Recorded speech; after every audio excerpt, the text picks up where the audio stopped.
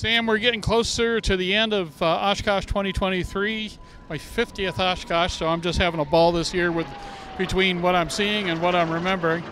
But speaking of memories, commemorating a unique and not necessarily popular aircraft, or one that many people know, the P-36, is a pretty interesting topic. Now, you've been flying this bird for a while and so forth. What's the state of the program? So the state of the program is we're getting ready for our beta kits to go out. We've been doing some test flying with this, and we realized right off the bat that we had to add some flaps to her to tame the approach speeds. And so we're ready to roll with flight testing with those. We also added the Oleo landing gear. They were a spring style, which was a temporary thing for the prototype, but we've upgraded those, so I'm really anxious. It's taxiing really well, but we're ready to fly. So getting right into flight testing right after the show. What's the production plan look like?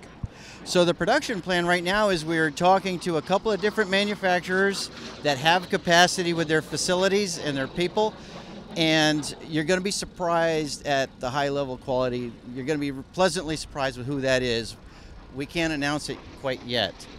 We're real happy about the way the plane's flying. There's a couple little tweaks we're going to do. The kits are going to be much sweeter flying plane.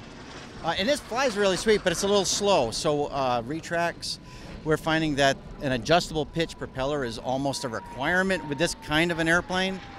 And we're working with a couple of manufacturers for those as well to figure out who's going to have the best deal and the best prop for the plane. Do you have an estimate on pricing yet? It's months out before we'll really know. We're guessing on 45, plus or minus. If I can go lower, I will. But chances are, with everything going up in price, shipping and whatnot, it's going to be 45 to 50 likely. How happy have you been with the Verner radial? Extremely happy with the Verner radials. They're very reliable.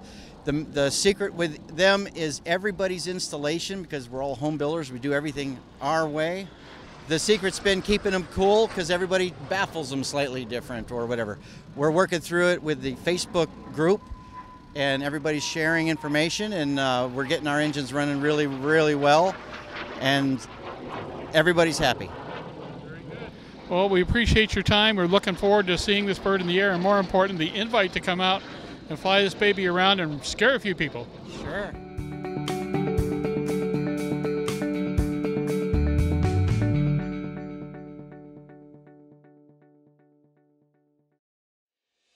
This is a demonstrator of our new AV-HSI accessory for the AV-30. The AV-HSI adds precision vertical and lateral guidance, allowing the AV-30 to be used to fly instrument approaches, both ILS and GPS approaches down to LPV minimums.